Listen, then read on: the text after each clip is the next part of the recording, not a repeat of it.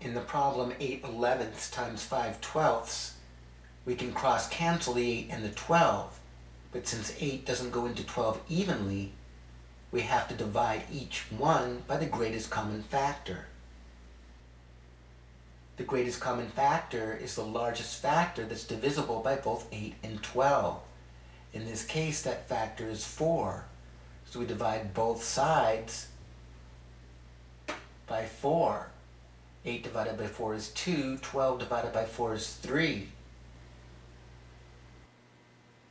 This gives us a new problem, 2/11 times 5/3, that's easier to multiply.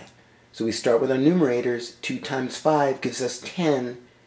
Then our denominators, 11 times 3 gives us 33, for a final answer of 10/33. Now we know we can't simplify any further because there are no other factors that go into both 10 and 33.